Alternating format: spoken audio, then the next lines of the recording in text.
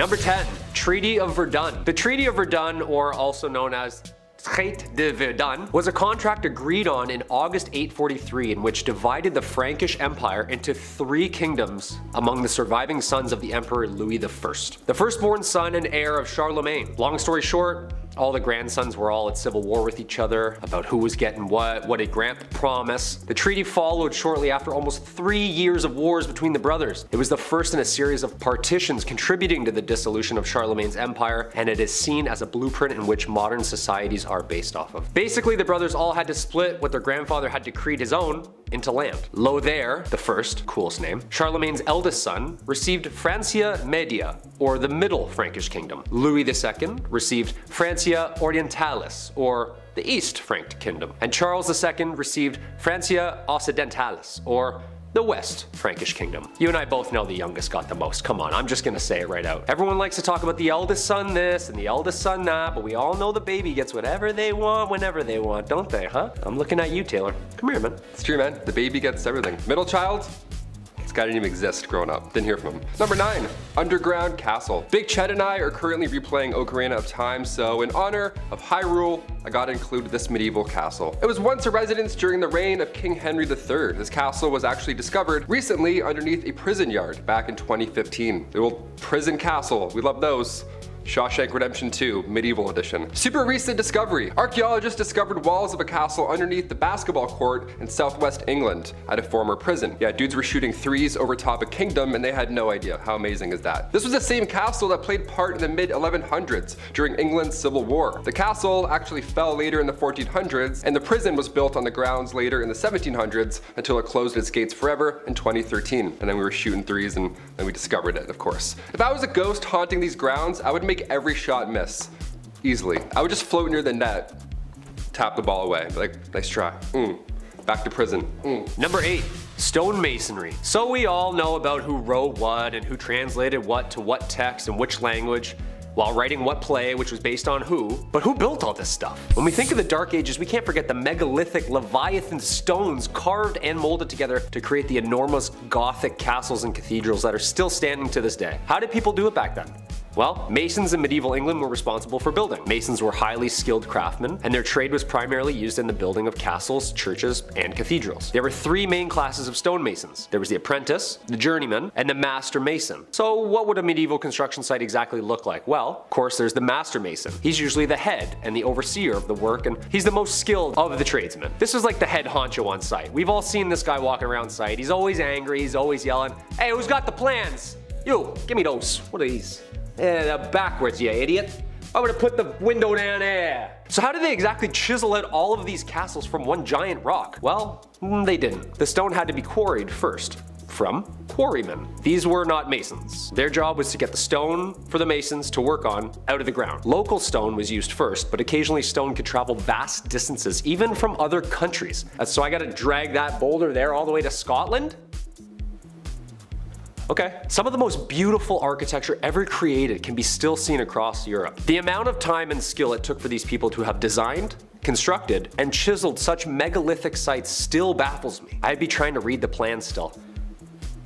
Oh, that's north. I got it, we're good. Number 7, apple bobbing. In a time where bodies were literally piling up on the side of the road, I can't believe we got apple bobbing out of the whole ordeal. That's crazy. It seems like ill timing, but it is the Dark Ages. What can you do? Apples historically have always been a symbol of importance. The Greek golden apple started the Trojan War. Snow White's poison apple was a symbol of importance in literature and all that good stuff from growing up. And in the Middle Ages, apples were viewed as a symbol of romance and fertility. These things have roots, pun intended, of course. In medieval times, bobbing for apples was flirty. It was their version of speed dating, dare I say. What happened was all the leftover apples from the big harvest were then put into a big bucket. Each apple had a villager's name on it, and then maidens would have 3 chances. 3 chances to grab that apple with their teeth. 3 chances to win a date with the English Tad Hamilton. What a weird time. Can you imagine if this was in Game of Thrones? Reek is just shivering for 2 seasons, bobbing for Ramsay's Bolton apples. We're like, medieval times were dark, holy sh**.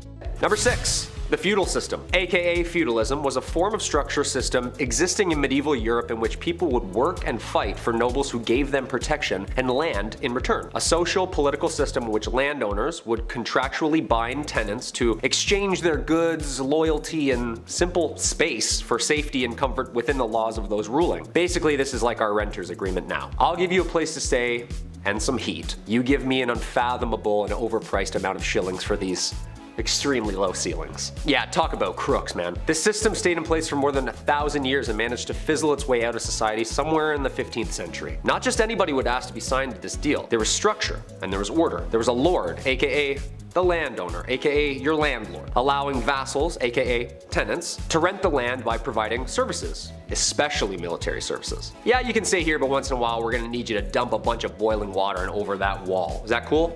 Yeah, you're fine with that. The plot of land, called a fief, was typically worked on by serfs who were laborers who had very few rights and were bound to the land itself. These were the lowest class of people, and they basically did any and all to stay safe on the lord's land. Jobs would include farming, jobs would include cleaning, and was a minimum of 3 days work to maintain in good standing and remain stationary. Sure, there was no dental or mental health days, but come on, a 3-day work week? Planting a couple carrots here and there? It doesn't seem that bad. Number 5, fear the dead. With The Walking Dead on their 47th season, I think it's time to take a peek into zombie history, shall we? And find out where this grim idea really started. Well, it's certainly not a new one, I'll tell you that for free. As far back as the early 1300s, residents were buried in the village of Warren Percy, where archaeologists discovered them many moons later, and they discovered marks on their bones. Cuts, burn marks, you name it. Apparently this was all done after they had passed away. But why? Scientists believe that these injuries inflicted after their untimely death were to prevent them from being reanimated, you know, coming back to life and haunting your village. To keep them in their graves, of course. Unless this dude did something to piss off an entire village that much, they were clearly afraid of this corpse coming back to haunt them. Number 4. Studia Generale. This period also saw the birth of what we call the modern university. This was a culmination of material translated and taught to provide a new infrastructure to scientific scholars. Some of these new universities were registered by the Holy Roman Empire as an institution of international excellence, giving it the title Studium Generale, or better known as Studia Generale. Most of the early Studia Generale were discovered in Italy, Spain, England, and France. These places of study were considered the most prestigious places of learning in all of Europe. I bet you the school hoodies were still so expensive. Just someone's old textbook with a mustache drawn on Marcus Aurelius. The listed number of institutions began to grow as new universities were founded throughout Europe. As early as the 13th century, scholars from the Studia Generale were encouraged to speak and lecture courses at other institutions within Europe to share documents and information, which led to the current academic culture seen in modern universities today. It's a TED Talk, come on. There had to be one cool professor back then, like the guy who lets the class teach itself, orders pizza, has tenure, and hates the monarchy. Number 3, medieval taverns. Say you want to grab a pint with the local lads. Where do you get an IPA in the dark ages? Where do we get a 6-pack of Arthurian ale? Well, this is the medieval ages, so instead of venturing through the woods to hopefully maybe find another town, just ask thy neighbor. That's right, in the Middle Ages, you could brew your own ale. No problem, no one's asking any questions. Give it a shot. In the late 12th century, baking bread was not freely permitted, but making ale in your basement was. I guess that's great. So the higher ups, the noble lords, they wouldn't care if you made ale and had a block party, but if you made a weak ale, or it was improperly measured and then distributed, then, and only then, do you get a fine. Arrest this man at once. Number 2, St. Patrick. St. Patrick was a 5th century Roman British Christian missionary and bishop in Ireland. Also known as the Apostle of Ireland, although he is the first apostle, having lived prior to the current laws of the Catholic Church. He is considered a saint in the Catholic Church and is regarded as the enlightener of Ireland. The dates of Patrick's life are not certain, but there is a consensus that he was active in Ireland during the 5th century, making his rounds as a missionary, speaking the good word of God. But let's get into what everyone talks about with this guy. The good stuff, like slamming a green Guinness or getting all the snakes out of Ireland. I mean, I love the structure and the faith and stuff, but also chasing every snake out of an entire country with a walking stick? Shoo! Shoo, you fool, you bleeding bleeder, go, go! Do you know how big Ireland is? St. Patrick's Day is on March 17th, the supposed date of his death in 461 AD. It is enjoyed inside and outside Ireland as a religious and cultural holiday and remains a celebration of Ireland itself. And finally, number 1, dancing plague. A medieval plague, but make it groovy. Yeah, let's start dancing. That's right, the dancing plague. This was a real danger back in 1518. I'll try not to laugh, but I'll try. This was perhaps one of the weirdest events in history. Fra Trofea was the first victim of said plague. She was moving her body around frantically, so much so that it resembled a dance or something, in the middle of the Holy Roman Empire. And as if that wasn't weird already, dozens of others began to join. And then more, all moving their bodies with a similar, wacky, frantic twist. This was long before Chubby Checker came along, so we still have no idea what was going on here. Like, we're out of guesses at this point. This twist lasted for months. People were dropping on the spot. It was scary and confusing. In total, there were around 400 victims that fell to this mysterious illness. That's a lot of deaths. That's a lot of real deaths. This was documented in 16th century historical records, so I don't think the story is made up per se. No one would make this up. It's terrifying. A Catholic saint at the time, Saint Vitus, was believed to have the power to curse people with said dancing plague. What an amazing power also. Guy starts moonwalking away, you're like, beat it. Some suggest this was a cult, others believe they ate toxic rye. Who's to say for sure? Either way, we're all dancing. Number 10. The Doomsday Book, 1085. The Doomsday Book was created under William I, also known as William the Conqueror. Like, you're already the first, man. You don't need two names, come on. This guy basically drew up a book to document people's money so that he could tax them. Oh yeah, this is the very first time surveyors went town to town and recorded how much money you would owe for simply just doing you. Men would show up at your house asking how much money you made and document your spending habits. 5 shillings on groceries, huh? Okay. And 5 on that phone plan. Look, tax season's coming up, Arthur. It's not looking good, man. Talk about a bunch of crooks, huh? Imagine owing someone money for just trying to make an honest living. Yeah, thank God that didn't catch on, right guys? Oh, speaking of, I gotta phone H&R Block. Number 9. The Crusades. A 3-part miniseries spanning over 200 years. These bloody and ruthless wars were battled between Muslim and Christians for the proprietorship over sacred sites and the land in the East Mediterranean. A 3-part miniseries spanning over 200 years. These bloody and ruthless wars were battled between Muslim and Christians for proprietorship over sacred sites and land in the East Mediterranean. Wars that resulted in 6 million deaths. The Knights Templar, a brotherhood of highly trained soldiers horseback bashing their way through the East. These guys were the real deal, almost like the Navy SEALs of their time. We've seen these paintings. The elite fighting force with the red cross painted on their chests. I wonder if they had to do a Hell Week. These soldiers were the most trained and savage fighters in all the Christian armies. Richard I leading the 3rd and final crusade, earning him the name Richard the Lionheart. Back then the names were always something so aggressive and scary. It was never like Richard the Clownfish or Henry the Pygmy Goat. No, we need fear. Way more fear. Number 8. The Magna Carta. The year's 1215. We need some laws, people. This document was one of its kind. A document setting out the laws and limitations from the common man to King John himself. A legal system written down so that there are clear do's and don'ts. No free man shall be seized, imprisoned, dispossessed, outlawed, exiled, or ruined in any way, nor in any way proceeded against except by the lawful judgment of his peers, and the law of the land. Did you get all that? Write that down. Except women. They don't have laws. And they can't act in plays. Sometimes people needed to face the music. And even animals. Huh?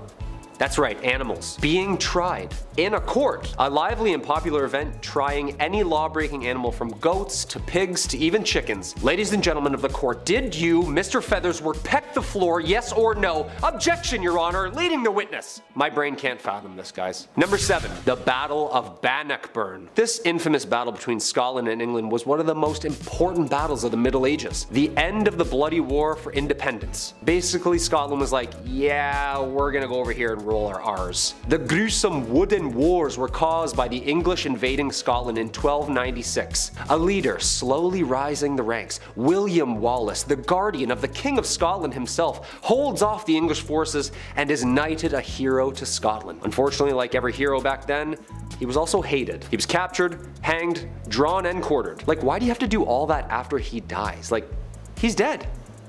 Not fun. The battles between Scotland and England ended in 1314 with Robert the Bruce securing Scotland's independence, adding like 45 more dialects to the UK. Freedom! Number 6. The Black Death. Ooh, talk about a curveball. The year's 1348. People are saying things like, Don't let the bed bugs bite. Clearly not a very clean and safe time. The Black Death, aka pestilence, aka the Great Mortality, or simply known as the Plague. Single-handedly the worst pandemic ever recorded in history, wiping out somewhere between 70 to 200 million people. Ooh, now I get where bless you comes from.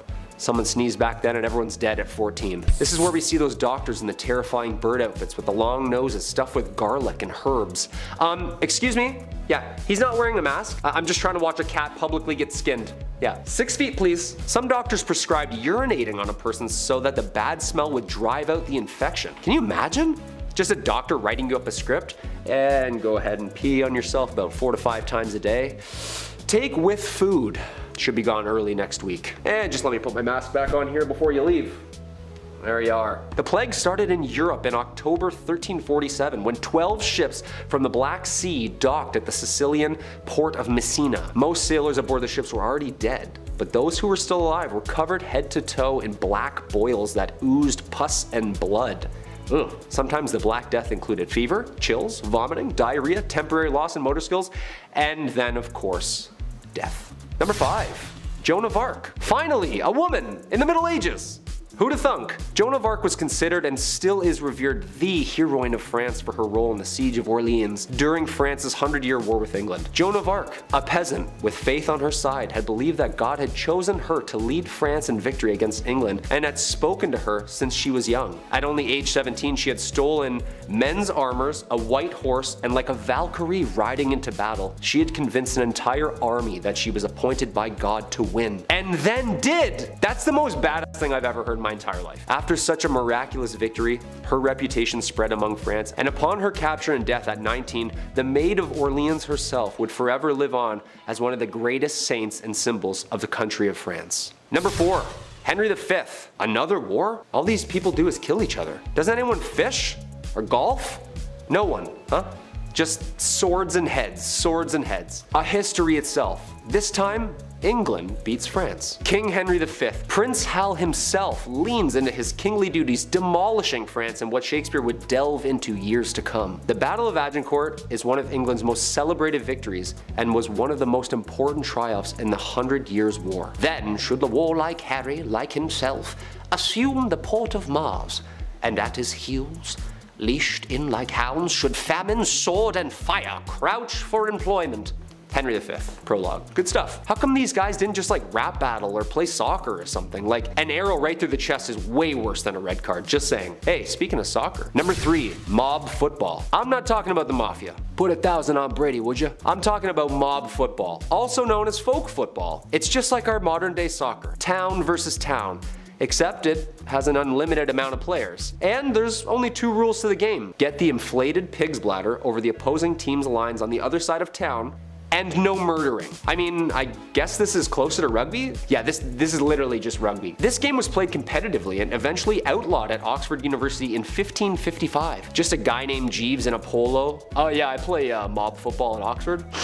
Yeah, I'm also in a frat. This game got so out of hand it was banned numerous times in England. There is great noise in the city caused by hustling over large balls from which many evils may arise which God forbid. We command and forbid on behalf of the king, on pain of imprisonment, such game to be used in the city of the future. Thankfully this game has calmed down over the years and now has become the most popular played and watched game across the world. Go Liverpool! Number 2, the printing press. The printing press is a machine that was designed for the mass printing of text, mostly in form of books and newspapers. With an unknown date of origin, first invented in China, this machine designed in the 15th century by Johannes Gutenberg was a revolutionary new form of writing which would only change the direction of history with the mass production of uniform text. Long story short, people didn't have to get the world's worst wrist cramp writing Hamlet over and over again. To be, or not to be, 86 more folios?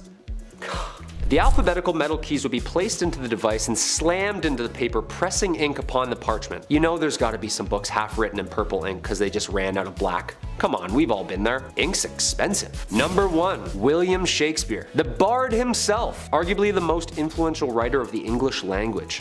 William Shakespeare was born in Stratford, England, one of the easiest ways we can look back into the dialogue and lifestyle used by the people living in the Middle Ages. This playwright documents the world in which he lives from 1564 to 1616. Due to Shakespeare's unbelievable talent for building and fabricating an array of diverse stories and characters via players, modern day is able to see the Middle Ages and the similarities and differences the people were experiencing. His plays are based in the environment that they were written in. He writes about diseases, he writes about monarchy, he writes about women's rights. Okay, so no one actually got turned into a donkey by some fairies in the woods, but some of those wars actually did happen, and some of those kings and queens were really twisted. How this man created so many brilliant works and stories, all part of the mystery. What do you think?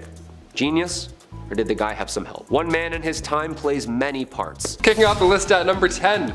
Boiling. Whenever I get in a bath that's too hot, I think of the medieval times. I can't help it. I can't believe this was once a real thing. I get chills thinking about it. Either water or oil would be used for this ancient punishment. To die by being boiled, that was reserved for those who poisoned others. So if you have any vials of poison, toss it. Don't do it, man, trust me. In 1531, the time King Henry VIII was running the show, they made boiling a capital punishment. So poisoning somebody back then was equal to treason. Therefore, it was agreed you should be boiled slowly in front of like a room full of people.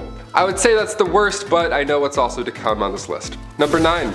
Water. Taking a step away from the worst physical thing one could possibly go through, let's take a look at how far the mind will go before it too breaks. Sensory deprivation is still around today. In fact, there's many who pay for it. Yeah, they lie in a dark tub full of salt, then they float and listen to Childish Gambino. It's a magical experience. Your senses are powerful, especially combined with water, so this dripping machine, this old water punishment, that was just all bad. You had ice cold water dripping on your forehead and your face over and over for hours and hours. Drops would be at different random times so you can predict it as well. My toes are wiggling while I'm talking about this. This is making me anxious right now. In medieval times, they would tie you down and then using a horn, a big ass funnel, they would pour 9 pints of water down your throat. So water is horrible in many ways. Number 8, fire. Can't talk about medieval punishments without mentioning this witchy classic. Commonly practiced in Babylonia and ancient Israel, then later on in Europe with the classic witch hunts, burning at the stake didn't come from churches, like many believe. They didn't call the shots there at all. That was mainly how small towns settled local beef. Yeah, by burning at the stake, instead of just like a fist fight at the park. Burning at the stake came in full swing way back in 1431 in France. French disbelievers like Joan of Arc, they were burned at the stake. It was crazy that they actually did this as a form of punishment. This is one of the worst medieval punishments, and believe me, there's a little bit of a silver lining here. It was quicker than most. Sometimes. Gunpowder was sometimes used so that the burning and stuff would be much faster and brighter and louder and much more horrible. A lot worse on paper, but a lot faster. So honestly, I think it's better. History is insane. Another red hot punishment used in medieval times was when the accused had to hold a red hot iron bar and then walk a few steps with it. A red hot iron bar, your hands were literally toast at that point. Here's where it gets even worse though. 3 days later, the accused would come back to the court, and then when the bandages were removed, if their hands were healing, they started to heal, they were deemed innocent. They were on the path to goodness and whatever. If their hands were still in horrible condition from, say, I don't know, holding a red hot iron bar, then they were pronounced guilty. That's how the courts worked back then. Number 7, the rack. On to something not so hot and fast, but rather dull and slow. The rack is surprisingly well known. It was originally introduced to the Tower of London around 1420. The Duke of Exeter referred to this device as his daughter. What a weirdo. It's like guys who call their car like she. It's like, okay, just a little bit too close to your automobile, man. Relax. It was an open bed frame type device where your ankles were tied at the bottom and your hands were tied at the top. Already we're off to a horrible start. It was horizontal as well, and sometimes it was up. It was all bad. It would just leave you hanging by these ropes, and these ropes were slowly tightened more and more, obviously causing some problems to muscles and joints that were, holding things in place. This was done to extract information. This is also one of the worst things I've heard. Even getting tickled like this would be horrible. I couldn't even imagine. I make jokes because I'm uncomfortable. Honestly, hit that thumbs up to spread some good vibes because we're not even halfway done, folks. Number 6, molten metal. This was another form of capital punishment, and if you've seen Game of Thrones, it'll ring a familiar bell. A few of these do, actually. Yikes. Metal would be heated up in a cauldron for a long time to the point where it was liquid. It was molten metal, just a soup of minerals. Look, we said this video wasn't for the faint-hearted, and here at Bumblebee, we like to keep that promise. They would then pour the molten metal on your head, or more commonly known, they pour it down the throat of the accused. Obviously, it wasn't done as a method to extract information, it was done to brutally end someone's life. Because they're not talking after that, of course. Execution by molten metal was supposedly done to a wealthy Roman general, Marcus Licinius Crassus, back in ancient times. The metal would burn your muscles and skin, literally cooking it, and then after a few moments, it would harden. Bad, bad, not good. Number 5, keel hauling. Not to be confused with Kegels, keel hauling was reserved for the worst of the worst at sea. This was used by pirates for sailors who disobeyed orders and all that jazz. The victim would be suspended by a rope with rocks or weights around their ankles, then they're lowered to the keel of the ship where all the sharp barnacles live. After so long, these ships are so old, it's just piled on, layers and layers of barnacles. Then they would get dragged all along them with the water and everything. Water plus pain, it's a lot, it's a deadly combination. Anything to do with barnacles in the sea, no chance. I'll literally tell you anything, Blackbeard. Anything. Number 4, solitary confinement. This is a kind of punishment that still exists in our modern society, but it can truly be one of the worst punishments out there because of the type of psychological distress that it causes. We were all just in a pandemic for so long. We got so bored and we had Netflix and iPads and whatevers. I can't even imagine this back in the day. Basically, it's a prisoner living in a single cell with little to no contact with anybody else. Not even like a guard or anything rattling keys like in the old times. It was just nothing. No one would even check on them. There are many stories about people being locked up for so long they forget about their families, and some people have gone away to solitary confinement for so long that once they're out, they just forget how to speak, really. They forget how to be a human and interact in the real world. Solitary confinement and the negative effects that it has on a person is becoming a wider topic of conversation because of the effects on a person's mental well-being, and it's a topic for a lot of human rights organizations. Back in medieval times, solitary confinement was literally just a room made of stones. It was pitch black, freezing cold, you were tucked away below some janky castle, and most of the time you weren't really alone. In the dark, nibbling away at your little piggies were, number 3, rats. Another Game of Thrones classic.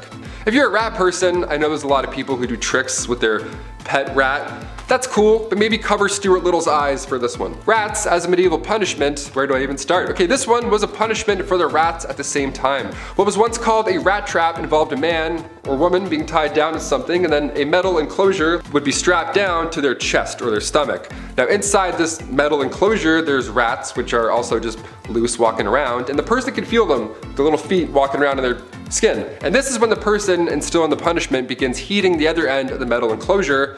Historically, it was hot coals that were usually placed on top, or there's a fire underneath, which quickly creates a hot environment for the rats inside. From there, the rats begin frantically searching for a way out, but because it's made of metal and they can't bite through that, they find your skin, and then that they can obviously bite through. So you can paint the picture in your head. It's disgusting.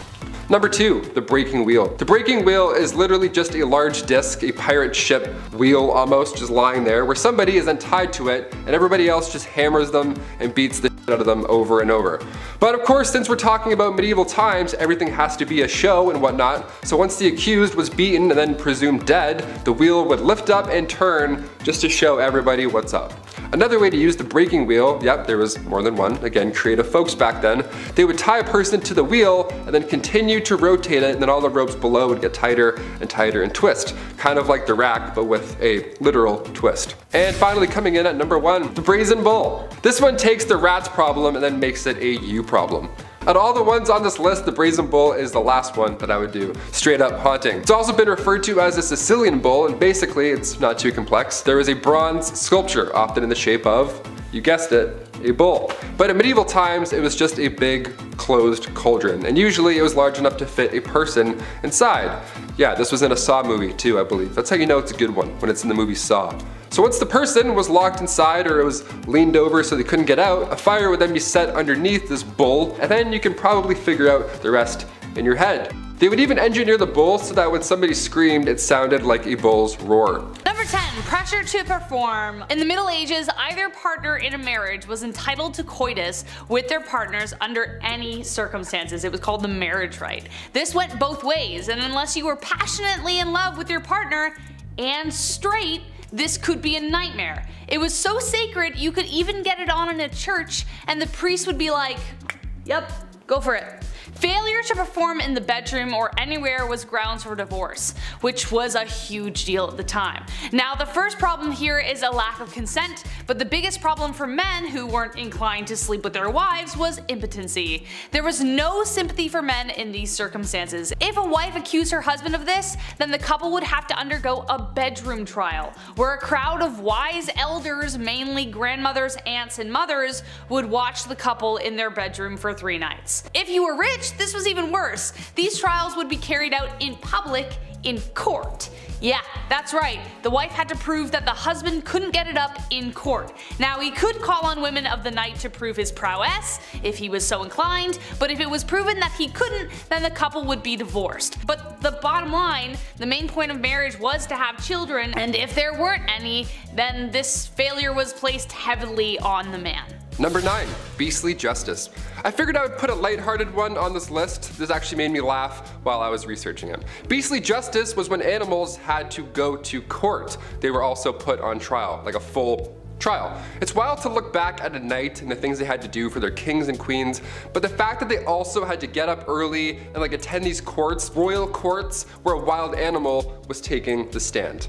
And it actually happened in history. That's what happened after an animal runs through town. It would attack people, being confused and all, as most animals are, but the townsfolk would actually believe that the devil was involved in this animal's scheme. Like these animals worked for Big Red himself. In 1457, villagers in France had to deal with 6 pigs who ran wild and attacked locals. They did a lot of damage, so instead of just putting the animals down or setting them free, away from your town, they took them to a real trial. There was a judge, a couple prosecutors, 8 witnesses, a defense attorney for the pigs, which I gotta say, we should do a list just on that person alone. What a weird job. These pigs were hung from a gallows tree. A knight had to formally hang pigs after a trial was concluded.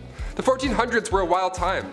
Your Honor, due to my client being a pig, Number 8. A tanner. Even for a medieval peasant who never washed or cleaned themselves and literally lived in filth, this was a dirty job. Women were more commonly found in household chores or as milkmaids, barmaids, weavers, artisans, and tenant farmers. This job may have fallen mostly to men, and it was a rough one, I'll tell you. Men would rather go to war than do this job. You had to get skins from a butcher, along with the grime that covered it, which was mostly manure and blood.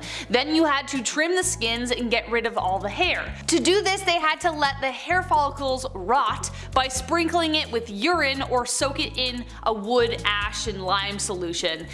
Can you tell which one was cheaper? Then they'd scrape off the hair and any skin before washing it again in pigeon droppings or dog poo to remove the lime and make it softer and more flexible. Or the craftsman might use fermented barley or rye with stale beer or urine, again, as an additive. This could take up to 3 months. 3 months, plus longer as there was more rinsing and stretching until it could be used.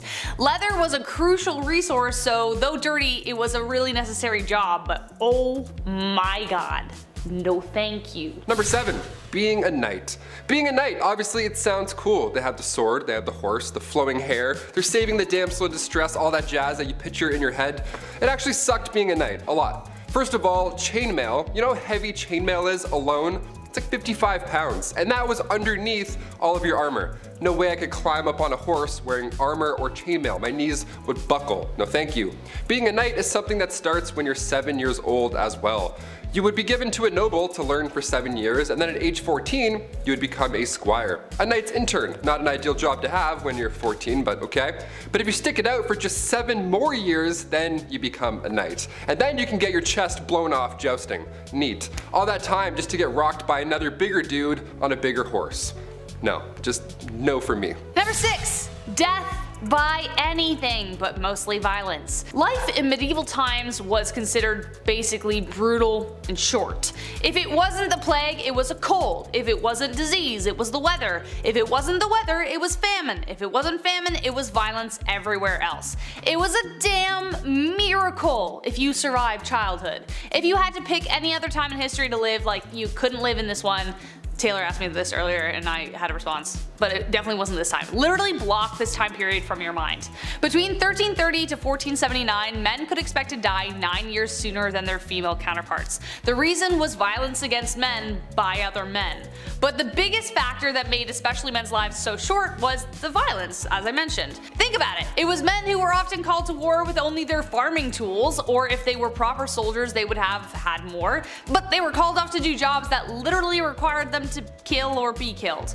Homicide levels in medieval England were around 10 times higher than they are today. This isn't to say at all that women were excluded from this, they were mostly the victims of this violence, but there was a culture around men that expected them to take part in violence to the extreme. From drunken brawls, to duels, to playful sword fights gone wrong, torment, there was a lot going on. Male gangs were responsible for most of the mayhem as they were bolstered with the need to prove themselves. But also, if you were about to get mugged in an alleyway and somebody wanted to fight you, which was very likely because everyone was on edge, it was good to have backup. Number 5. Rat catcher. As the name hints towards, rat catchers are one of the worst jobs you can have in and around a castle. It's an important role, of course, like being a fool or a literal walking talking toilet, which I'll get into later, but there needs to be a chasseur de rats.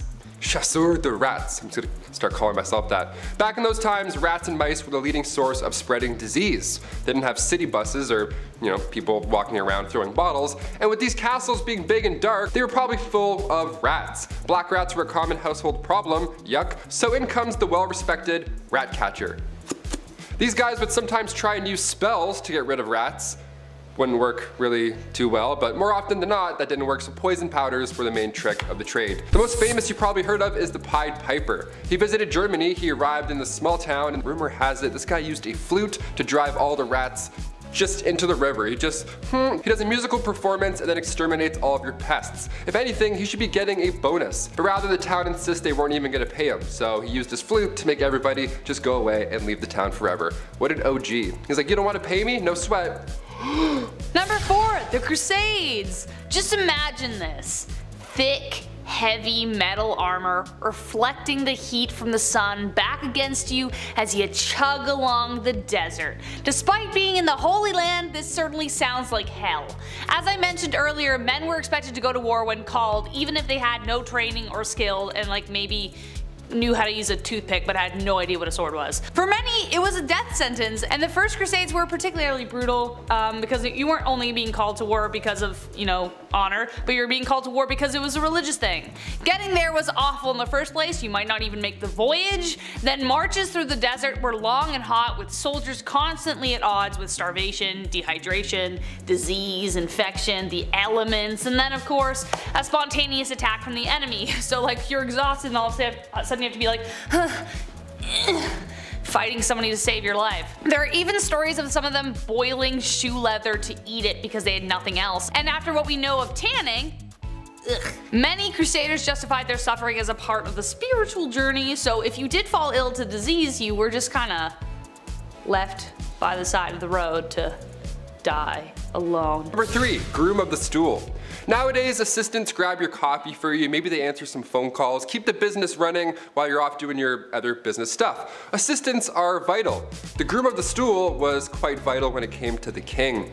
Created by King Henry VIII, the role was to assist the king's bowel movements.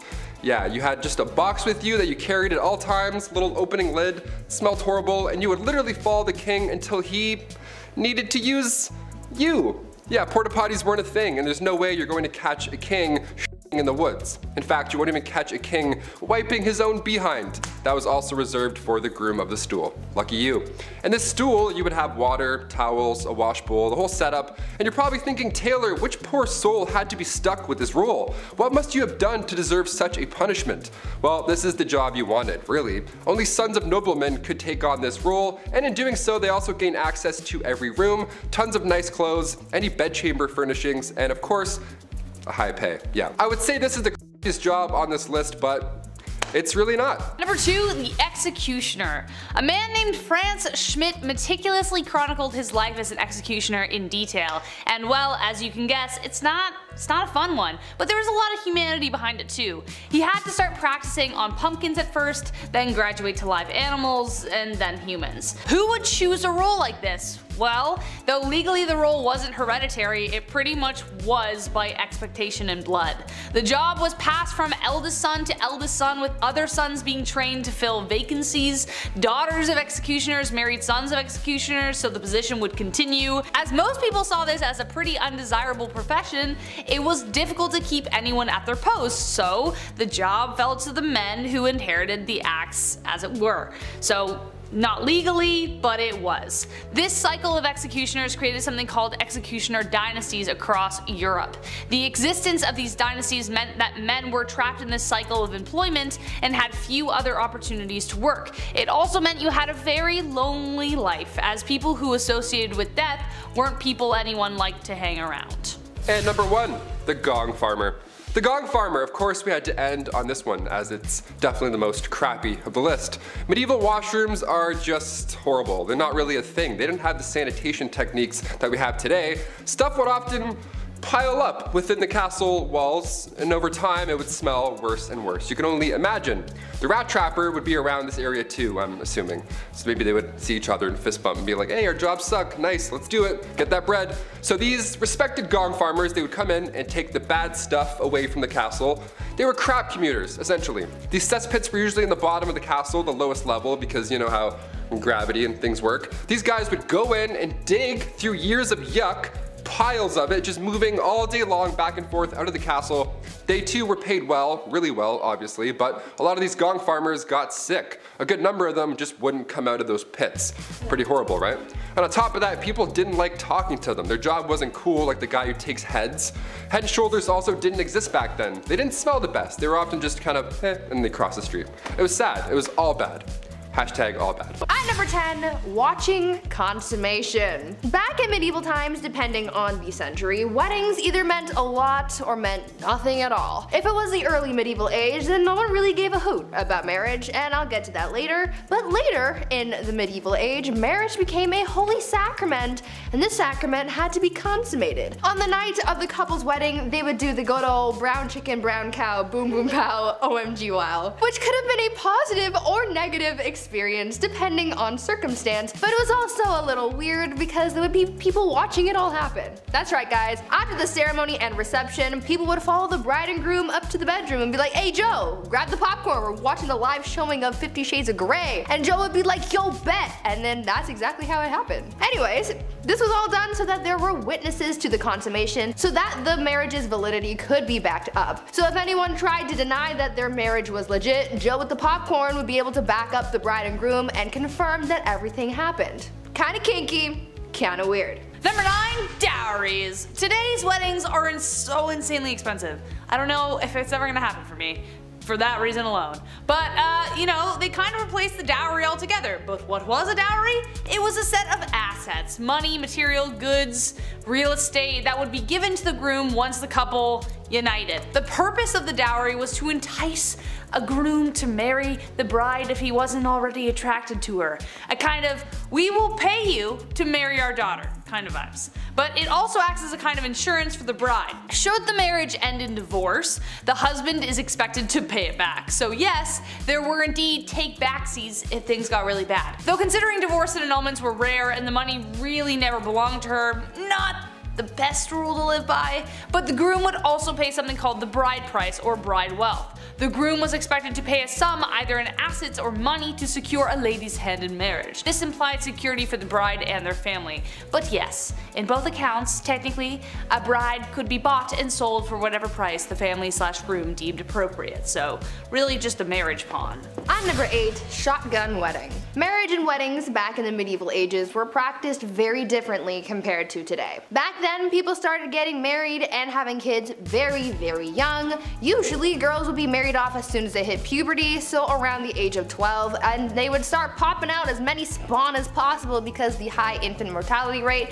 made it very difficult to grow a family. On top of the duty to further the population, these marriages weren't for love. Arranged marriages were the norm back then because it was mostly used to join families for status or alliances, or because your dad owed Billy from down the block a favor and he offered you to his son Billy Jr. Marriage ceremonies were also very different back then. Because marriage wasn't as big of a fuss as it is now, it didn't matter where you got married or how soon. You could get engaged in the morning and be married by lunchtime if you really wanted to. Most people didn't need permission to get married, so they could hold the ceremony anywhere. Marriage ceremonies could be held in places like pubs, in the middle of the street, or even in bed. Because of this, it made it really hard to know who was married and to whom until the 12th century, when it was declared a holy sacrament that must be observed by God. Number 7. No objections. So obviously, with a lot of people marrying willy-nilly, a lot of marriages mostly made people miserable. Maybe. Enemies to lovers is my favorite book trope, so who knows how spicy things actually got. I hate you, I love you, next day, I don't know. But the famous line, "Speak now or forever hold your peace," only got introduced in 1215 to try and flesh out drama before they couldn't go back. In the Middle Ages, drama, discovered after marriage vows were exchanged, caused major problems since divorce wasn't easy or, accepted. We will get to that later. For instance, Joan of Kent, who was known for marrying Edward the Black Prince and mothering Richard II, had a secret marriage when she was 12 years old. She didn't get approved. In her early teens, she was married to an aristocrat, but the secret marriage was discovered after 8 years. The papal court had to overturn it and return her to her knight. He died 11 years later, and it was after that her cousin Edward married her. Wouldn't it have been nice to know that little detail before she married the aristocrat guy? Yeah, probably would have saved a lot of heartbreak. Hence why the "speak now or forever hold your peace" was introduced. At number 6. Shoes! Back in the days of old, shoes were apparently a huge staple in society. They were pointy and weird and expensive and complicated and were even integrated into marriage practices. During the wedding ceremony, it was a tradition for the father of the bride to take one of the bride's shoes and give it to the groom. The groom would then tap the bride on the head with the shoe in a token of his authority. But the shoe traditions don't stop at bopping people on the head like little bunny foo-foo. You know how these days there's a tradition of throwing the bouquet at weddings, and apparently whoever catches it is the next to get married? Well, that tradition sort of came from the medieval tradition of throwing shoes at weddings. Instead of throwing flowers, brides would throw shoes at their bridesmaids to determine who was next to walk down the aisle. Now, this whole bride throwing things idea has failed me before because I caught a bouquet once and I'm as single as ever, so maybe someone needs to chuck a shoe at me or something this time. Please. Number 5. The bedroom trial. So divorce, again, wasn't a thing. On the upside of dying early, it potentially meant that you weren't locked in a marriage for too long. If the marriage did end, it wasn't a divorce, it was an annulment, which was very expensive. A common reason this happened was due to consanguinity, which was close relations by blood or marriage, which was forbidden. Other grounds would be adultery, leprosy, and impotency. Also failure to concede to the marriage debt, which was the obligation for both spouses to engage sexually. It actually didn't matter where this happened, you had to do it even if it was in a church. It was a big deal. Enter the bedroom trial. Court cases from the 14th century show records that bedroom trials took place that would determine whether a marriage should continue. The bedroom part is exactly as it sounds. The man and the woman were placed in a bed together and were to be watched by the wise women for several nights. If over the course of the night the man's member remains of no use, i.e. impotence, then it was determined that the marriage should end. But the wise women were most likely either complete strangers or the groom's grandmother. So I doubt that would have helped with the getting it up part. Poor guys. At number 4, marrying the country. If you married an entire country, does that count as polygamy? Are you technically married to everyone in the country or just the one country as a singular unit? These are the shower thoughts that I wish I could ask medieval queens, but unfortunately they died a long time ago, along with their marriage secrets and probably some recipes for poison too. Back to this whole marrying the country idea though. Back in the medieval age, when someone became queen, they had to get married more than once. For them, it wasn't just about marrying their spouse, they also had to marry their country. This process was called consecration, and it was something that a ruler had to go through in order to be a legitimate queen. The queen would go through a symbolic marriage to the realm, complete with prayers and a blessing and a ring and a crown. It was essentially like a real wedding, except the groom was a nation of people. Sounds like a happy marriage to me. Yeah. Number 3, the veil. As As we have determined so far in our list, love wasn't the primary reason for marriage, especially for nobles, so as a result there were quite a significant amount of arranged marriages. Besides the symbolism of humility and purity, it was also used as a way of disguising the bride entirely. The bride would often be wrapped from head to toe to protect her from evil spirits. This tradition goes all the way back to ancient Roman times. That's one explanation, but during arranged marriages it was more literally used to hide the face of the bride from the groom. So if he didn't like what he saw after he literally unwrapped the package, well, too bad, she's yours now. Eventually veils progressed to being much smaller, but the tradition of revealing the bride to the husband to declare ownership remained a tradition even to this day, kind of, except now it's more romantically idealized. Did you see Priyanka Chopra's awesome veil and that, you know the one.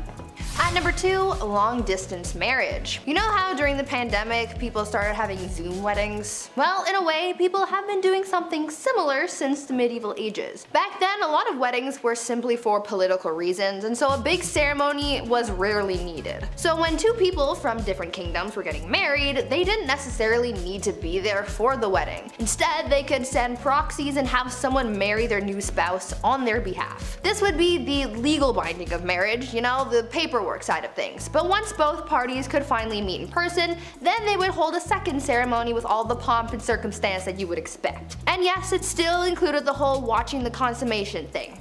Ew. This proxy marriage actually happened to Marie Antoinette, and her brother was her proxy until she could get to the formal ceremony. So now we know that even back then, you didn't have to show up on time to your own wedding, and you could just get someone else to do it. Sounds a little cold to me, but like I've said before, love is dead and it died a long time ago. Mic drop, thank you. Number 1, last but not least, and this is the most messed up, the Lord's Right. This one is definitely the most messed up tradition, and I don't even know how it was justified in the first place. Like, why was it even in place? Someone clearly made this happen so they could piss people off. The last thing anyone wants at their wedding is someone interfering with the wedding night. As we know, people for the most part had to observe the ceremony, but the Lord's Right was something even more horrific. The droit de seigneur was a feudal right that existed in medieval Europe that gave the lord of the land the right to sleep with the bride on the first night of the marriage. That's right, so most often they would take the bride's virginity. Now, just how often this right was carried through is debated, but if your lord had a particular vendetta against you, it wouldn't be surprising. This right could also extend to a lord taking the virginity of every woman in the village, even if they didn't want to get married. It was ridiculous. However, late Middle Age and Renaissance era texts don't clearly determine whether this practice ever occurred. Texts from 15th century Switzerland references the Lord of Mar demanding the right of the first night or a hefty fee, so either you pay for it or I do it. The droit de seigneur was depicted in Mel Gibson's Braveheart, which added to the infamy of the idea, but no physical evidence determines whether any lord actually did it, but it did technically exist. Gross. At number 10, groom of the stool. There were a lot of really horrible jobs back in the Middle Ages. I mean, these people literally took any task you could think of and turned it into an actual profession. From fetching water from the nearest stream to handing drinks to people, everyone had some kind of job. But with that said, some jobs were worse than others, and here's one of them. The groom of the stool was a job created during the reign of Henry VIII, where the role was to monitor and assist the king in his bowel movements. They would carry a commode around at all times, waiting for the king to do his business, and they were also tasked with monitoring the king's diet and meal times, and would organize the king's days around his break times. They were also tasked with undressing the king for him to do his business, and it's also been suggested that they would have to, quote, cleanse the royal posterior as well. You know you're well off when you hire someone just to take care of your bodily business. Talk about a crappy job. At number 9, kissing sheets. For thousands of years, one of the biggest threats that people of royal or high status had to worry about was being taken out by their enemies. Monarchs worried about the threat of being poisoned by their enemies, as it was one of the most common methods of offing someone. So they thought of an array of precautions to take in order to prevent being taken out by some kind of spicy death sauce or something. Many monarchs hired tasters to try their food before it was given to the king to make sure it wasn't poisoned, but some monarchs were also afraid of being poisoned through something that they touched. This is why Henry VIII hired someone with a very important job to make sure that his bed wasn't poisoned. The person who was tasked with making the king's bed was also required to kiss every part of his bed every morning.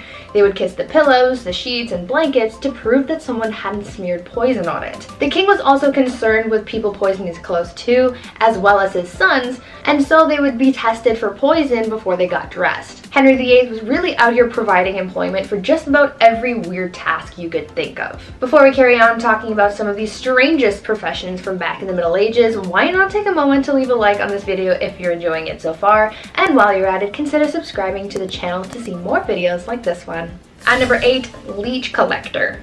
Back in the Middle Ages, things were still quite underdeveloped, like medicine for example. In our last video, I told you guys about alchemists who, at the time, were pretty much the ones who sought out cures for different ailments. Because science wasn't really known to them back then, they tried using whatever they could find to create cures, and one of the most common things that were used in medicine were leeches. Now, as we've learned by now, anything could become a job in the Middle Ages, and so gathering leeches became a profession. What's even weirder than the fact that finding leeches was someone's job is the method of how they collected those bad boys. Leech collectors would wade into the water with bare legs and wait for the leeches to come to them. They would swish around and try to gather as many leeches on their body as possible. They would then get out of the water and pry the leeches off, putting them into a bucket and selling them to people in town like barber surgeons and other medical professionals. Now, I can't say I've ever had a leech on me, so I don't really know what it feels like, but I can imagine that it's an uncomfortable feeling, so to have a bunch of them all over you must have been a nightmare. At number 7, fuller. Wool was a very important part of life for people back in the Middle Ages. They were able to make all sorts of things out of it, and because it was waterproof because of the natural oils in the wool, it made processing the wool quite easy. But soon people found out that whatever they made out of the wool ended up being quite coarse and frayed easily. They figured that if they removed the oil from the wool, then it would make the overall product a little nicer, which it did, but the oil removing process definitely wasn't pleasant. Back then, in order to get the oils off wool, people called fullers would process the wool by pouring stale urine over it and then stomping on it. They needed some kind of alkaline solution to dissolve the oils, and urine was the best and most abundant solution. What makes this extra gross though is the fact that when it came to big batches of wool, they would have needed the urine of a bunch of people to get the job done. So that means that the fuller would have been sloshing around in the urine of like half the town. Gross. At number 6, ostiary. In the Middle Ages, religion played a big part in the lives of the people, and there were actually quite a few jobs centered around having something to do with the church. This is true with ostiaries, who worked almost like a secretary for the church. This position was normally held by a man who wanted to move up in the church's hierarchy. He was basically doing a menial task to butt kiss his way to the top. Ostiaries were tasked with being kind of like a church bouncer. They would make sure that unbaptized people didn't come into the church during certain times, and they would also man the doors during baptisms. This profession was based on the Roman habit of having a slave guard the doors of their master's house. At number 5, bear leader. Now here's a really strange job from the Middle Ages, which sounds both terrifying but also kind of cool. Back in the Middle Ages, blood sports were all the rage. Many of the monarchs who ruled during this time were obsessed with watching blood sports, which honestly kind of explains a lot, but that's besides the point. One of the most popular blood sports was bear baiting, which involved making a pack of dogs fight a bear. Sounds gruesome, but it also begs the question, well, where did you get the bear?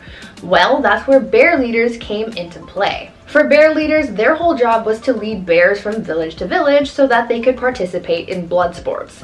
Now it sounds super dangerous because, well, we're talking about a big bear, but imagine how much of a flex that would be to say, yeah, I wrangle bears for a living. Like, how cool would that be? Now that's something to put in your Tinder bio. At number 4, the piss prophet. As we all know, medicine wasn't all that advanced in the Middle Ages. There were no actual doctors, and the people you would have visited if you were feeling unwell were the same people who doubled as barbers, so I don't know how accurate their medical diagnosis would be. In medieval England, people didn't really know much about health, and many people were known to get diagnosed based on their pee. Back then, they believed that the consistency, color, and taste of someone's pee could diagnose someone's ailments. The people who collected people's urine samples were called piss prophets, and they had their own criteria for determining what was going on in someone's body based on their urine. According to the piss prophets, if your pee was white, then it was the ideal color, and that meant that everything was working properly. If it was wine-colored, like blue or black, then it meant that something was very wrong. And if it was green, then you were basically on your last leg and you should probably get your will in order. Now, I'm not sure how accurate these readings actually were because medicine was basically non-existent back then, but they tried their best with what they had, I guess. At number 3, muckraker. In our last video about unusual jobs from the Middle Ages, I told you guys about a job where people had to clean up human waste with ladles and then transport it elsewhere to keep the town clean. But there's another profession along those same kind of lines that I'd like to tell you about. Muckrakers were the people who were responsible for cleaning waste off the streets in whatever town they were in. You see, back then, people kind of just disposed of their waste wherever they pleased. But since this waste, like human and animal excrement, rotting food, and entrails, had nowhere to go and kind of just sat around the streets, you can just imagine how disgusting that must have been. So that's where muckrakers came in. These were brave people who basically rode around town, collecting waste off the ground and throwing it into carts to then be transported out of the city. As horrible as this job may sound though, these people actually made a lot of money. Muckrakers could make in 11 days the same amount as another laborer makes in 6 months. Would you do this job if it made you rich? At number 2, arming squires. I've talked about squires in a previous list about medieval knights, and if you've watched that video, then you might be familiar with how unpleasant the life of a squire could be. At a certain point in their training, a squire would be tasked with basically being an assistant to a knight, and a lot of their assistance was guided towards the knight's armor and weaponry. In the Middle Ages, arming squires were given the task of maintaining the knight's armor. So this meant that they had to make sure that the armor was clean and properly attached to the knight's body. This job was so serious that sometimes the arming squire would have to run out into the battlefield in the middle of a fight to tend to their knight's armor, which meant that they were risking their lives for a couple hunks of metal. And finally, at number 1, pier finders. Now I think this last job on our list must be one of the worst ones by far. We've talked about how people harvested leeches, cleaned waste off the streets, and stomped on urine-soaked wool, but imagine if your job was just to go around the town and pick up as much dog poop as you possibly could. This was basically what people called pier finders would do. Dog poop was essentially used as a drying agent by tanneries to make leather for bookbinding. This was a lot of people's full-time jobs, but imagine how crappy this job would have been. I'll see myself out. Okay, number 10, location, location, location. So first off, let's begin at the very foundation as to why medieval castles were built in the first place. And the biggest hint lies in where they were built. From the 11th century onwards, medieval castles were built for a few reasons. 1, to demonstrate wealth. 2, provide a place of defense and retreat. And thirdly, to defend important passageways and landways. Oh, and it was a nice place to live. But specifically because of the last few reasons, where a castle was built really mattered. Some were built by the sea to have a strong advantage over naval attacks, or they were built on hilltops just like you see in the movies. The more they could see, the better the chance they had of anticipating the enemy's attack. But even still, some castles took this idea to the extreme, such as Castle Monte Titano, which literally looks like it's about to fall off of a cliff any moment, or Przemyśl Castle, which was built into the side of a cliff face and is only partially visible from the outside. This would definitely make it difficult for anyone to attack the fortress given the rough terrain, but still, like, how did they even build that? How did you even build it? I don't even know. Just the talent, pure talent. Number 9, helmeted cock.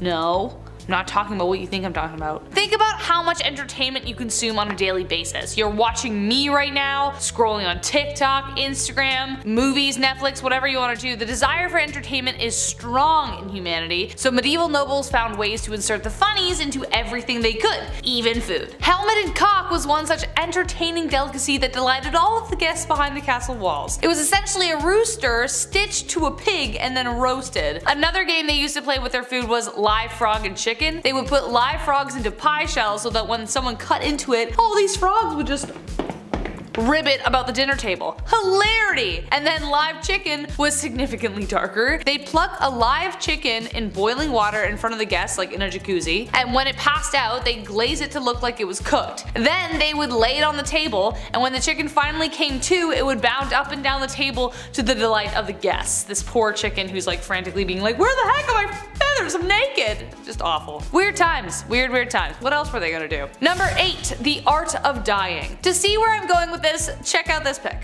Why does he look so calm? He's literally being stabbed in the head and like the side and everywhere else. While in real life this wouldn't actually happen, you wouldn't be this calm if you were being killed, but this was the goal. People lived in a very pious society back in the medieval ages, and what with death looming around every corner with the Black Plague, you know, they developed a very unique idea about death called ars moriendi, the art of dying. The idea revolved around a good Christian death, that it should be planned and peaceful. I'm going to die on December 16th, blah, blah, blah, blah, whatever date. They didn't actually say that, but anyways. So as medieval people were lying on their deathbed in their castle, they were expected to receive it without despair or any kind of existential crisis. You had to take it honorably, and if you didn't, it was looked down on, but then again, you were also dead, so what does that matter? But it was because of this belief that even in paintings depicting gore and death, the victim, who was stabbed in the head, always had like a calm expression, just like, yeah, this is fine. It's a flesh wound. Number 7. A jester versus Netflix. As soon as I said jester, you pictured a tight-wearing, colorful bard with a stupid hat. Probably not far off, but the nobles had to entertain themselves somehow, as previously mentioned. The castle would play host to loads of minstrels, jugglers, and acrobats. Edward II, for instance, in 1306 had hundreds at his knighting celebration. But the original meaning of the jester was just simply a good storyteller. They would wander in on dark evenings and entertain the company with fancy tales, comedic and dramatic.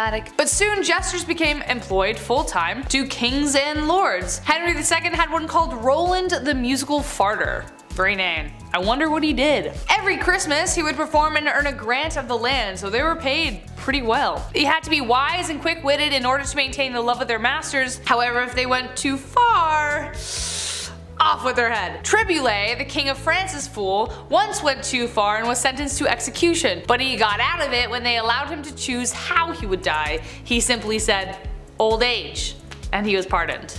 Again, quick-witted. Number 6. Gazing out of windows. Imagining a world where women are restricted from education, business, autonomy is thankfully getting harder and harder to do. But even without feminism, women still operated within the constraints of a patriarchal society in very important ways. It was their job to run the entire castle when the lord was away, for instance. They weren't just staring out windows, waiting to lower their hair for a handsome suitor. Medieval noblewomen, for instance, had the responsibility of running the household and enforcing it. Lords were often away on crusades, war, court, or even just dead. So it was up to the ladies to run the estate, finances, and even to defend the castle against attack. Also, if the husband was dead, many women would choose not to remarry because you had more advantages being a widow than being married. You would essentially be treated as a man, especially in terms of property and things like that. Religion was also incredibly important, and one of the restrictions for women at the time was that they were forbidden from touching the altar. So in order to metaphorically dance around this, they donated their clothes to the church, which would eventually be worn by the clergyman, hence they would eventually touch the altar. A very clever way of getting around this rule, but more research needs to be done about women in the medieval ages, but this is kind of what it looked like. Number 5. Shotgun weddings. Behind the closed doors of the castle walls, love lives were pretty much what you would expect them to be. Really stinky, and also not about love. Marriage was politically motivated, and there wasn't room for much love there. Women had essentially no say, and both boys and girls could be married as soon as 12 to 14. However, compared to today, their ceremonies would be better compared to a shotgun wedding in Vegas than the ones we know. It would be completed in a matter of moments just by simply uttering consent. You could marry technically in the street, or at dinner, or at a pub, or in bed after the deed is done. So because things got so confusing by the 12th century, marriage got more complicated. It was declared a holy sacrament that must be observed by God. Observed being the key word. Not only did people actually have to see people saying I do, they had to see them do the deed. The bride was carried to the bed by the family, and they would wait around until the act was complete, so you know what I mean. If you were lucky enough to live in a castle, you might have had bed curtains to shield the viewing, but they still heard everything that was going on. Number 4. The Mystery of Ludlow Castle. Beyond weird weddings, war, and strange food performances, castles contain secrets behind their walls we may never know, such as the mystery of the White Lady of Ludlow Castle. In the 12th century, the castle was home to Marion de la Bruyere, and she had a secret. She was in love with a secret suitor with whom she would sneak into the castle each night. She would lower a rope in true Rapunzel fashion to bring her love to her. But little did she know that her mysterious love was setting a trap for her. One night he left the rope below so that more men could follow up behind him and take the castle. Bereft and betrayed, Marion stabbed her lover with his own sword. She then flung herself from the castle's walls and perished on the rocks below. To this day, people have stories of seeing a woman's white figure tumbling from the castle window, trapped in the desperate circumstances of her death. Number 3. Secret passageways. If I am ever in my life able to actually afford a house, we'll see. One of the ride or die requirements is a secret passageway or to a secret library. Like both. Both would be great, but a secret library is a must. And I will never tell anyone about it because how cool would it be if they found it themselves? Medieval castles were filled with secret passageways and alcoves designed to help facilitate escape should the need arise. In fact, it was kind of a requirement of fortifications to have one. The main secret entrance was called the postern. It was small, therefore easy to defend and protected by metal grates, as well as there were battlements above it. However, the entrance could be exploited if in the wrong hands. Say you have some double crossers behind your walls. They could help sneak in the enemy soldiers, such as the case of Corfe Castle during the siege of 1645. An officer named Colonel Pittman helped aid enemy troops in through the postern, condemning the fate of the fort. Number 2. Where's the loo?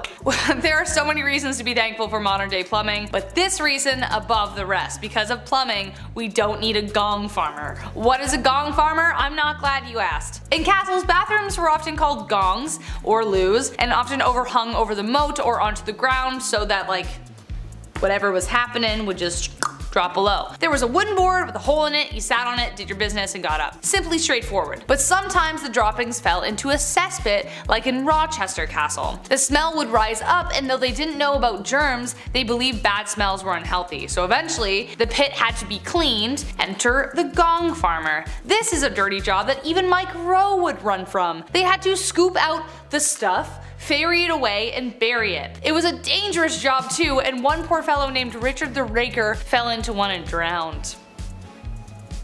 Now that's a way to go.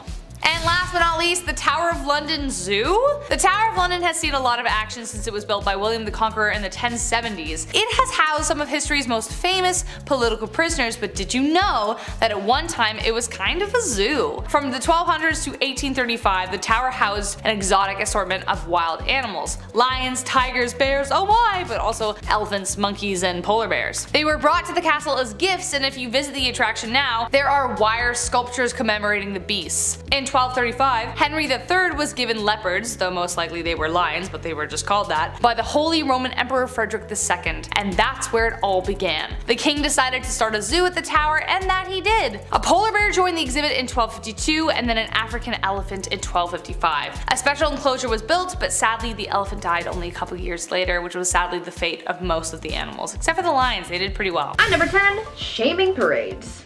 If you've watched Game of Thrones, then you might be familiar with that scene where Cersei gets paraded through the streets of King's Landing while naked, while someone behind her is ringing a bell chanting shame. Ding ding ding. Shame. It's kind of a meme, but it's also based on a real medieval tradition called shaming parades.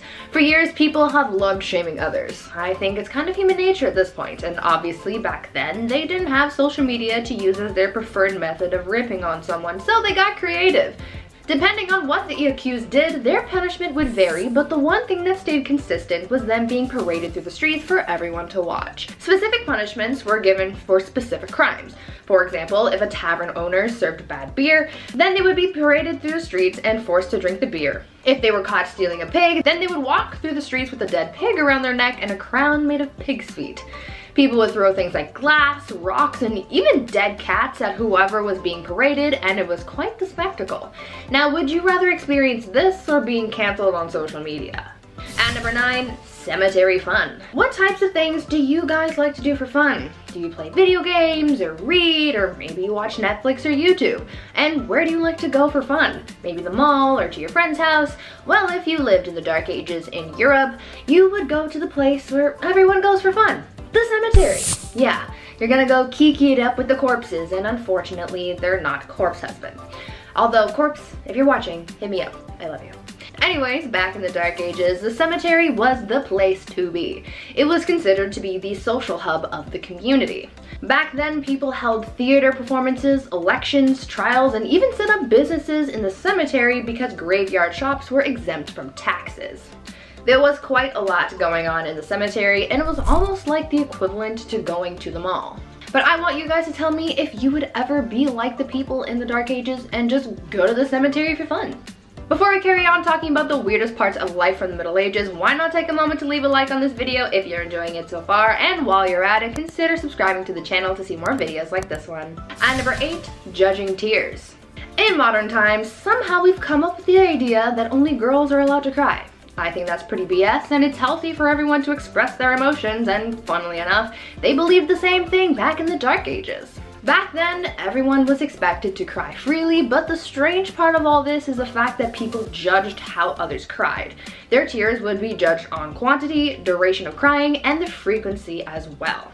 They took their tears pretty seriously. Obviously, when someone was crying because of some kind of loss, it was nothing, but if they saw someone else crying for a different or unexplained reason, this was believed to have been different kinds of tears, which they called the gift of tears.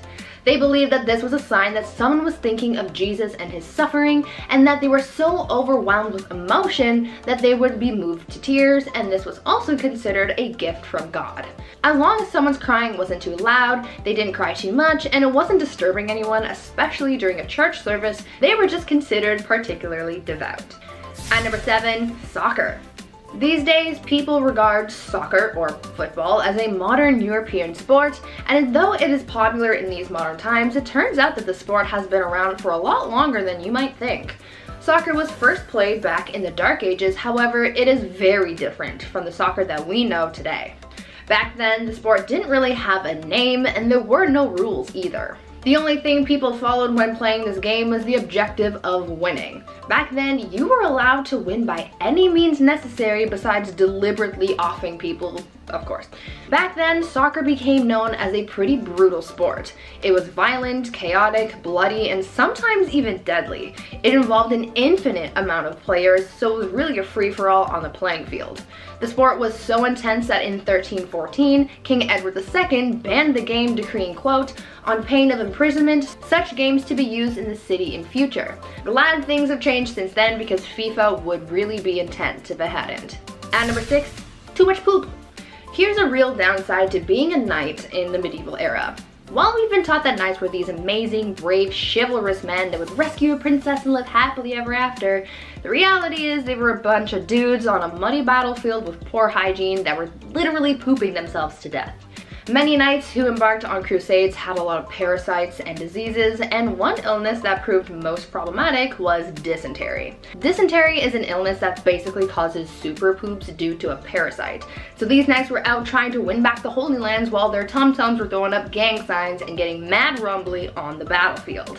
It is believed that these knights contracted dysentery through drinking tainted water, and because medicine was basically a myth at this point, once you contracted dysentery, you could basically kiss your life and your stomach contents goodbye. The most famous case of death by butt explosion was from the 7th Crusade, where Louis IX had contracted dysentery and had his pants cut because he was tired of having to pull them down every time he felt a rumbly in his tumbly.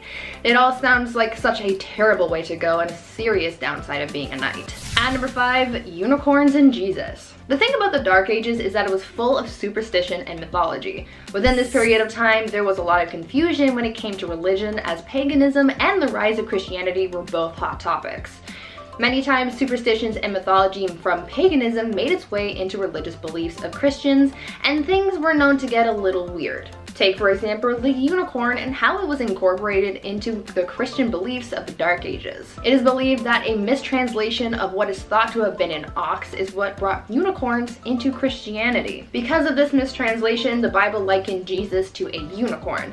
Since it was in the religious text, people in the Dark Ages sort of just ran with it, and so they started incorporating the unicorn into many religious artworks. To further this whole thing, they made up a superstition that only innocent maidens were allowed to touch unicorns, and they even used unicorns to come up with a rather uncomfortable allegory of Christ entering Mary's womb. This unicorn thing was also fueled by the Vikings at one point, as during the Middle Ages, Vikings were known to con people into buying narwhal tusks marketed as real unicorn horns. And number 4, divorce by combat. Back in the Dark Ages, if you wanted a divorce, you had to be willing to fight for it. Literally. In medieval Germany, couples would take to the ring and settle their disputes, and it was quite the showdown. Trial by combat was the common way of settling arguments back then, but when a husband and wife were fighting, things were a little more interesting than having just an all-out brawl. During these divorce by combat proceedings, the husband had to stand in a hole with his hands tied behind his back, while the wife ran around in circles with a bag full of rocks. I don't really see how this settled anything, but who am I to question the methods of the Dark Ages? And number 3, animal court. I think that one of the weirdest things about life in the Middle Ages was their legal cases. As I told you, their divorce proceedings were literally a trial by combat. They also found some bizarre ways of trying to see if someone was accused of witchcraft, and that was pretty dark, but the strangest court battles involved animals. Animals were sometimes put on trial back in the Dark Ages. All animals, from livestock to pets and even insects, were not safe from the law, and they would be put on trial if they were suspected of breaking the law. According to records from the Dark Ages, at least 85 animals were put on trial for a number of reasons. Pigs were the ones who were put on trial the most, for chewing off people's body parts and even eating children. In 1474, a rooster was put on trial and found guilty of an unnatural crime of laying an egg. And even unwanted rats were put on trial and received strongly worded letters demanding that they leave the premises. The most bizarre case, though, involved a donkey who went through a legal trial and actually won. This donkey became the victim of unwanted advances, but was deemed innocent because someone declared her to be a, quote, virtuous and well-behaved animal, end quote. These people had just way too much time on their hands. And number 2, yummy people. As you could probably imagine, for medieval knights, desperate times called for desperate measures. Oftentimes during battles, supplies would run out, and knights would be left dealing with starvation on top of everything else they were going through. This proved to be quite a huge problem during the Crusades, because after supplies and food started running out, people got desperate and started seeing each other as snacks, if you know what I mean. Some of the poorest crusaders resorted to eating people to get them through the journey to take back the Holy Lands, and as you can imagine, it was a pretty gory sight to see. Knights back then recalled seeing enemy forces on spits and dismembered people lying around in plain view. It was rough being a knight back then, and the amount of shortcuts and strategies people came up with just to survive got real dark real fast. And finally, at number 1, watching consummation. Back in medieval times, depending on the century, weddings either meant a lot or meant nothing at all. If it was the early medieval age, then no one really gave a hoot about marriage. But later on in the medieval age, marriage became a holy sacrament, and this sacrament had to be consummated. They would do the good old brown chicken brown cow, boom boom pow, OMG wow, which would have been a positive or a negative experience depending on the circumstance, but it was also a little weird because there would be people watching it all happen. That's right, guys. After the ceremony and reception, people would follow the bride and groom up to the bedroom and be like, hey Joe, grab the popcorn, we're watching a live showing of 50 Shades of Grey. And Joe would be like, you'll bet. Yes, that's exactly how it happened. Anyways, this was all done so that there were witnesses to the consummation so that their marriage's validity could be backed up.